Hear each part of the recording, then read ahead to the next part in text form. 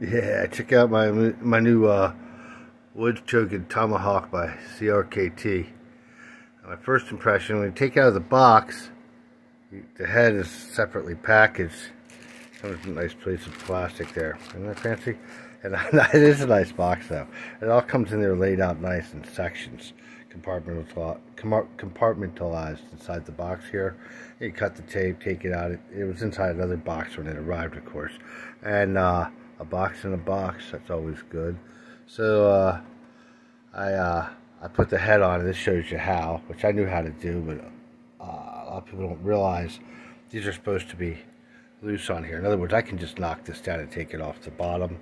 This end's flared on this piece of hickory handle, Tennessee hickory handle, and this end is not. So you put it on the lower end, this is where your hand goes, and then it goes up to the head and of the handle there, and the flare locks it on. You just bang it down as per the instructions. That's what this is showing here. So right there, they're banging it into place. Yeah, it allows you can take it off and use it for a hand chisel also, or whatever you want to call it. But you can do that with the handle on also. I mean, you just choke up on it. You can do a lot. It does have that option. Plus, it's easy to replace the handle. But yeah, that works great. And if you ever have a problem with it, you just bang it back down. It's I haven't even seen the edge yet. Let's check out the edge of it. I don't have any junk mail. I wish I did. We could do some slicing. I was having fun doing that last night. Makes me happy now when I open my mailbox and it's like they stuffed it full of junk shit. Holy shit, it's crazy, man. I'll just pull that shit up and I'll roll it up like a tatami mat and go to town with my cold steel Spartan here. Right? That thing works real nice. That's a powerful slicer. So, yeah, it's nice. And I got the,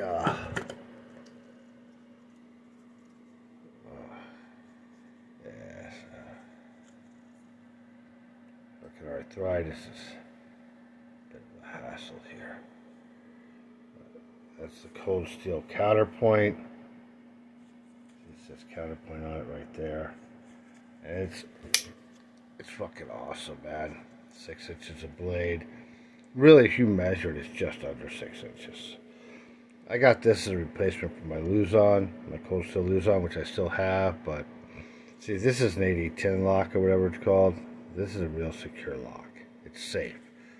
This lockback will keep this blade from severing off my fingers, which with knives like the Spartan and this, it's essential. It's really essential with any knife, but cross locks generally are just very difficult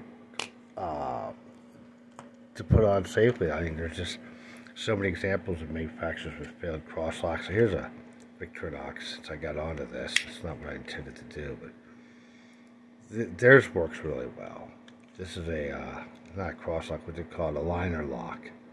That's what it's called. This is a liner lock. So the other kind of lock back, and these tend to have problems. Now this Victorinox, it's different than most. This one has no problems at all. It's very secure. It doesn't jam into place. Now on my large Luzon knife, which is a knife similar to this but with a different lock, it has a liner lock. It jams open, and then I have to take the point of another knife and put it into that one to unjam it. It's the only way I can close it. Or you have to strike it against, something hard, a hard piece of wood, your enemy's head, whatever. Then you can close it again. But who wants a knife that jams open? And you certainly don't want one where the lockback fails and closes on you. And Cold Steel knows that those are dangerous, and they make these big knives. So what they did is they made a safety. Let me get it, since I'm talking about it. It's not what I intended. Dude, ow, son of a bitch, the goddamn floor's popping up there. I hope that doesn't hurt my doggy's paw. I wear house shoes, so it doesn't really hurt me. It just tries to pitch me onto my face. But anyways, this is the target range. I guess I got a new pizza box to hit there, but that's for my blowguns. They're cold steel blowguns. Of course, they don't sell the damn fins for the darts separately the cones. I have to get to making my own somehow. That's the Luzon.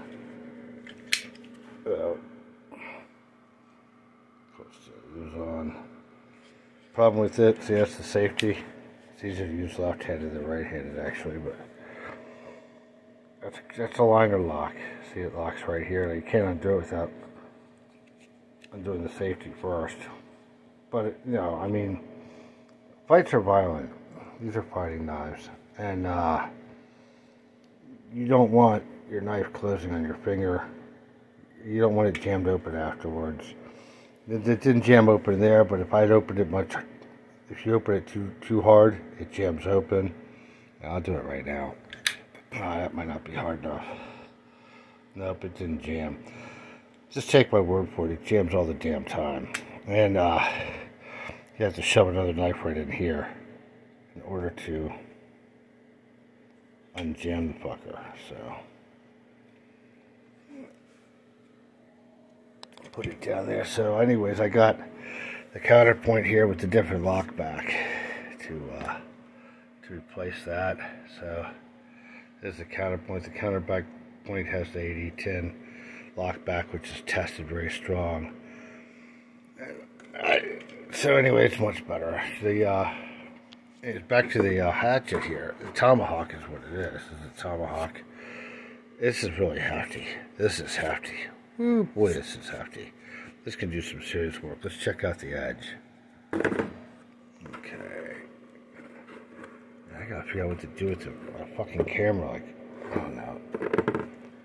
I should make something so I can carry it around on my head or something. Anyhow, yeah, well, yeah, it looks sharp anyways. Let's see how sharp it is. Let me figure this out. I got those targets in there. I kind of wanted to hit the pizza box or something else, but I'm not going to throw this into my room. Obviously, it would go right through the wall, but it stops blowgun darts. So, I don't know. What can I cut? What can I cut? I only got one hand available here. I'm stuck with the...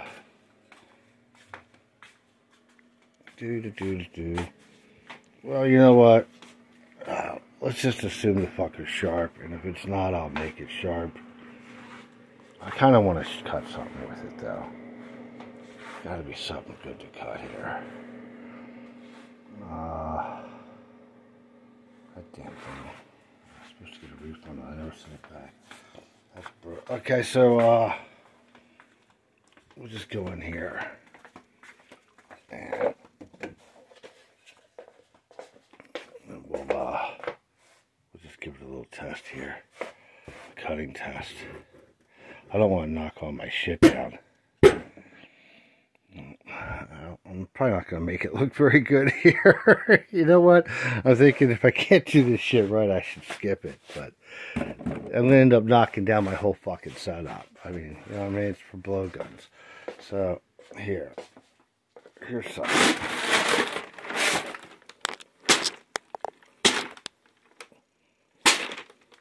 Well, maybe it's not that sharp. But, here.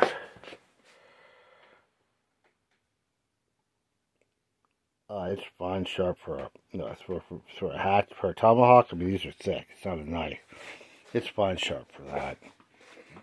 It's not like a knife blade. And besides, I got sharpener, so I can make it as sharp as I damn well please or need. Anyways, these are more for, they have to be able to take impact more. They're thick. They have to be able to disperse it throughout the blade. So that's why they're shaped the way they are. It's different than a knife. And yeah, this is serious. This is a serious amount of tomahawk here, man. I didn't realize just how much. I mean, I knew what it weighed, but I didn't realize how much I would really feel this weight. This would be difficult for me to use, I think. Probably not, really. I'm sure I can, but I got arthritis. So with wrist brace on and all, though, I could probably get some serious work done on it. You can choke up on it. You can use 2 hands on it when you need to. Anyhow, I mean, this way is, I don't know, my cane doesn't weigh that much. But this thing's awesome. You can just, control it real well with these grips I have on there. So, see, I got like a finger twirl set up there, whatever the fuck it's called. So I can grip the shit out of this. I mean, it does hurt my wrist, but the cool thing is I can thrust powerfully. It's like boom, real quick too. It lets you have ultimate control of this damn thing. See if I can get a picture of it. Ow. There. Oh wow, high quality videos. Oh yeah. I've got this one. I'm outfitting it now with the constrictors. See, constrictors. That way I can control it. So I got the screen right in my face here, so. But yeah, there's the constrictors. They give you a lot of control. It's fucking cool. Got one here.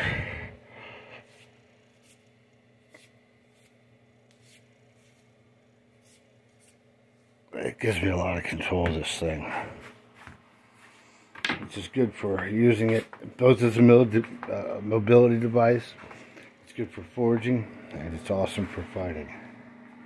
Anyways, I got a setup coming where I ordered a leather, not a metal ring, because the metal ring will bang on here as I go through the woods, but a belt loop for it. You know, for like construction guys like I wear for. I already have one for hammers. I still have my last work belt, but anyways, yeah, you just wear it on your belt loop like that. And I got a leather protector coming for this. I can just unsnap that, or I can just pull it right out of its loop and use the hammer with the leather in place here. And so that's a nice setup there. I can just, I can carry, I should be able to carry it fairly comfortable. Although I already got a lot on my belt that I carry around. Anyways, it's a real hatch. That's a real tomahawk there, and you can get some serious work done, and they're great for throwing.